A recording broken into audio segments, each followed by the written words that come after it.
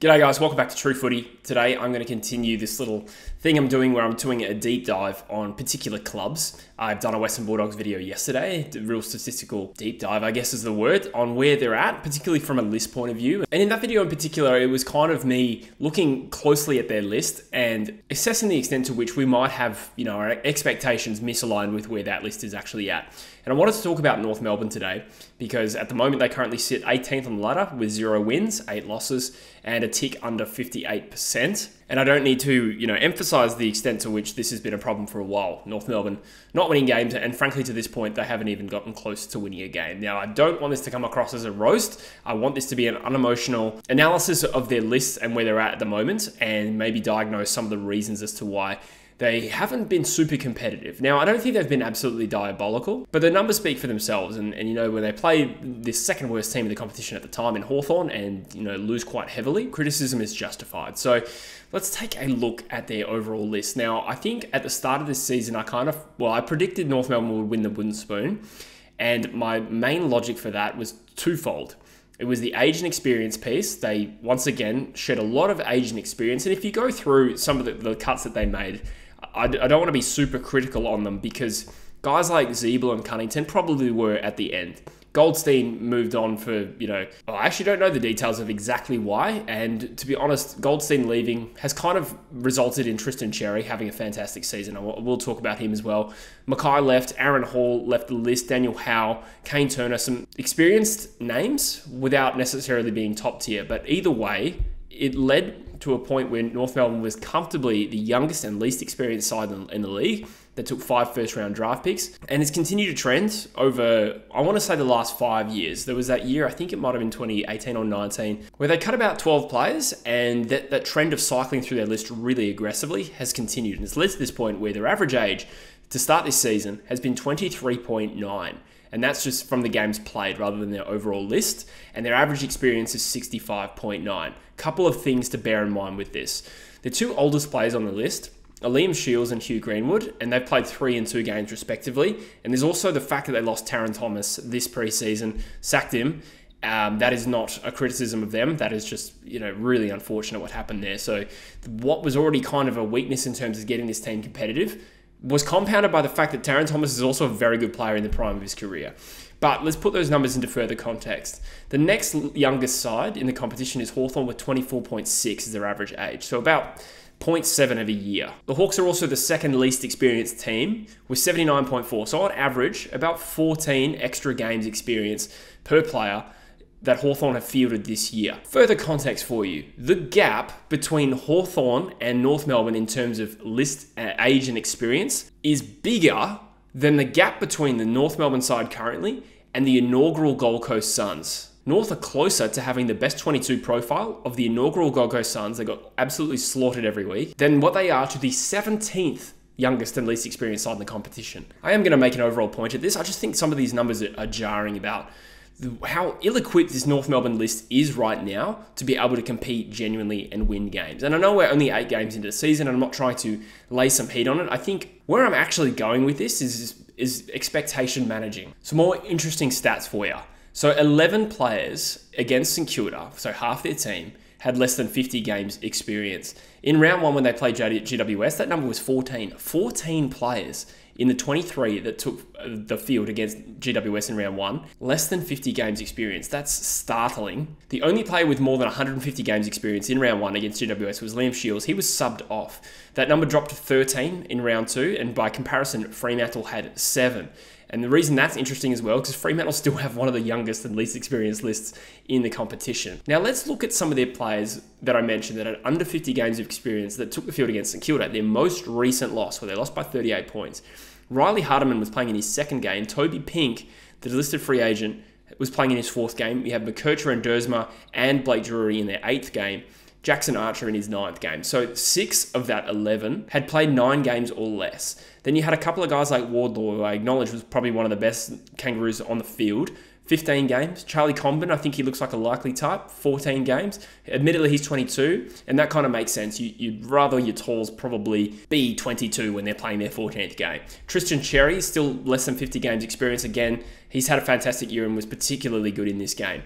Paul Curtis, 44 games, Harry Sheezel, 31. Again, Paul Curtis is having a decent year, and Harry Sheezel was an outstanding young talent and a massive outlier for a second-year player, but still part of that group that has played under 50 games. Now, it's also worth mentioning there's a few other guys that they've played this year that are still really inexperienced. So Callan Dawson has played 4 games this year, 9 overall. Josh Goda played 1 game this year, ruptured his Achilles, still 12 games overall. Tyler Sellers, I think he was a supplemental pick. He's played the 2 games this year. Biggie new on as well, 3 games this year and 4 overall. These numbers are stunning and really painting the picture of how overexposed this North Melbourne list is. Now, there's 2 ways to look at this and interpret what I'm saying to you. And I think one aspect of it is cause for optimism and expectation managing. And fair enough, like we probably can't be expecting this North Melbourne side to be improving quickly when the team is getting younger. And I also want to stipulate here, I'm a big fan of the young talent. I'm a huge fan of Colby McKercher, George Wardlaw. Harry Sheezel is absolutely unreal. You know, at one point I would have thought it's a bit weird having a 19-year-old in your leadership group. Then I watched him interviewed and talk about it with Dwayne Russell, and I think, no, you are kind of a special human, Harry Sheezel, and he's an absolute star. The talent is unquestionable, and, you know, if anyone wants to draw the connection to West Coast, I've agreed on the point before that North Melbourne's talent is well advanced of West Coast right now, specifically in the under 24 category. Like they're well stocked. But I do think it's a worthwhile criticism of the list management at the moment to be looking at the best 22 that they're fielding each week and thinking, is this team overexposed? Are they ill-equipped to be competitive regularly at AFL level with a team that is this young? Do we need to factor that in within our assessment of how Alistair Clarkson is doing there at North Melbourne? Now, I've done a little bit canvassing of like what North Melbourne fans think, and I know all football fan bases are divided. You probably have Collingwood fans that want McRae out. I realise that, but there does seem to be a sentiment that Clarkson has failed to some extent from North Melbourne fans specifically. And I would just say, consider all the facts here and consider whether you think Alistair Clarkson is well equipped enough to really drive strong improvement in his first, let's call it a year, because he sat some time out last year, obviously. He's been in the role for 12 months. Should we realistically be expecting more? I would argue no. Now, to what extent does Clarko have control over the list management decisions at North Melbourne, where I just feel like they're happy to almost feed their young talent to the wolves a little bit and not prioritize protecting these guys. And you look at, and I'm sorry to make the West Coast and North Melbourne connection right now, but the reason these 2 teams are intrinsically linked is because over the last couple of years, both of these sides have been the worst 2 teams in the competition by some distance. It hasn't even been close. Both of them. Now, at West Coast at the moment, obviously anything can happen for the rest of the season. And at any point, I still feel like West Coast season could derail if we have continued injuries to our key players. But there's a clear difference in the way the 2 teams are playing. And that is largely down to veterans performing well and a much older and more experienced team, which is what I forecasted in the preseason. Now, like I said, this list management composition that they've currently got is a product of a number of years of list management decisions. It's not as though their most recent offseason has ruined them. And I'm also probably glossing over the fact that they probably just haven't had the quality experienced players like West Coast does. Like, it has to be said, I mean, Elliot Yeo, Jeremy McGovern, these are all Australian players playing really well. And we've had some luck with Jake Waterman playing out of his skin. North Melbourne haven't been blessed with that for a little while, let's be honest. So I guess the follow-up question there is, could they have done more? Could they be doing more to insulate the youth on their team and protect it? Because this list composition right now worries me in terms of creating the best development pathway for the young talent they do have. Like I said, I think Harry Sheezel is going to be just fine. George Wardlaw might be fine as well. But longer term, over time, I'm a little bit worried about how well this talent can develop because, you know, I've been around long enough to remember Melbourne talking about Tom Scully and Jack Trengove, and they cut their list aggressively. And I think the last decade of watching footy, I'm trying to think of teams that really cut extremely hard to their list and overexpose their youth. There's a few examples that come to mind. Melbourne is one of them. What they ended up doing was, you know, getting Paul Roos in for a start, but North do have Clarko. But then they did go on a hunt for some established, mature players and transplant in a few veterans because they saw this problem coming.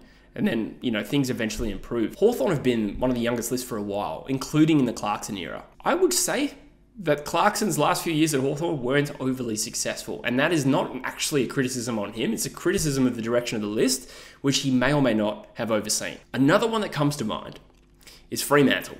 And, you know, Fremantle look in good shape at the moment. And I do think they're probably more likely to make the finals at the moment. But after 2015, they cut hard, really hard, at the end of 2016 rather. And over the last, I want to say 9 years, They've been one of the youngest lists in the competition, and that has not changed. In that time, they've made the finals once and may do it a second time in the 9th year of this rebuild, if you want to call it. A lot of extenuating circumstances. Their retention was poor, and every time they recruited a player, another player would request a trade. My overall point here is that teams that have cut hard and been super aggressive with their cuts, I can't think of too many examples that had a happy ending. Bearing in mind, it's too early to rule out Fremantle. It's too early to rule out Hawthorn.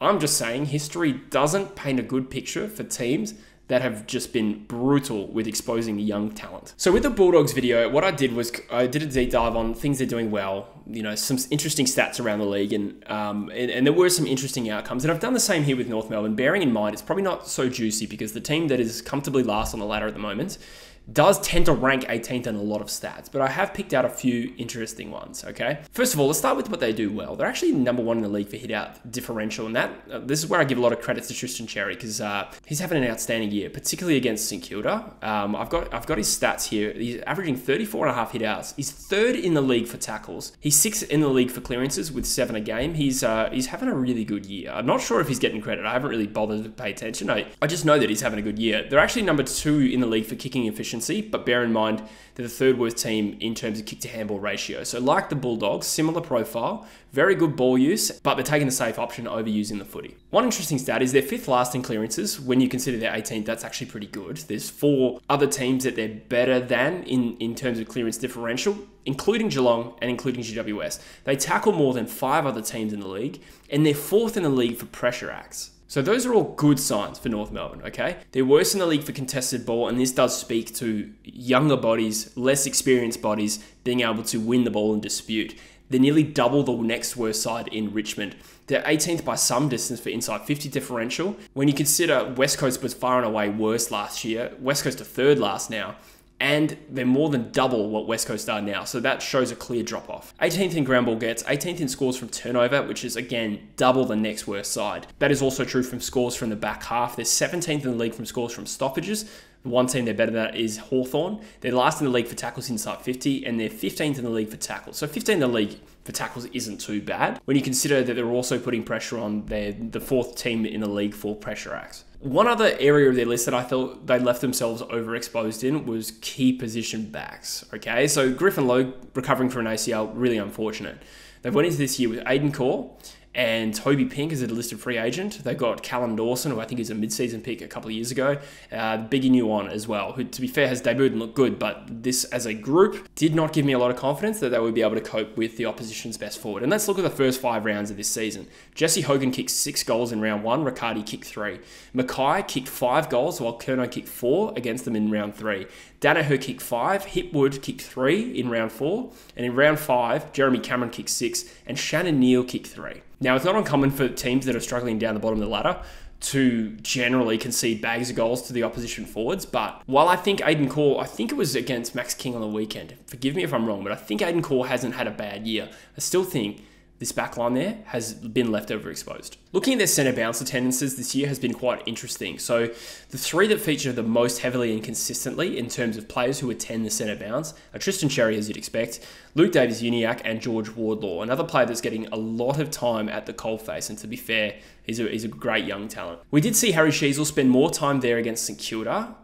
We won 3 clearances in that game, but bear in mind as well, had the lowest output and impact that he's had comparatively than any other game this season. So I'm not too sure if that one is a long-term move, considering as well the squeeze they have on midfielders in their team, which I'll get to as well. Interestingly as well, a player like Cam Zurhaar is known to be able to be an impact midfielder. He's only attended 6% of centre bounces this year, and part of that has been the emergence of Tom Powell, and I want to give him credit for that. Tom Powell is one of the bright sparks from this season. For whatever reason, he hasn't spent too much time at the actual centre bounces in the last 2 games, and there's been a clear drop in output. But when you consider his stats, he had 29 and 7 clearances against Carlton, a couple more games of 26, 28, been a great fantasy option, and the classic example of a good young player that is starting to take the next step. So among the bright sparks, like to give him some credit for individuals doing well, we know Harry Sheasel's amazing. Tristan Cherry just gave credit to, Tom Powell. LDU, I saw some criticism of him, or maybe not criticism, but it was kind of a suggestion of He was amazing to start the year last year and probably still has some room to grow into his potential. Like, we've seen him play better, but he's actually having a pretty rock solid year considering a lack of support. I think Paul Curtis has been all right, 14 goals from 8 games. Nick Larkey's still a good player, 17 from 8.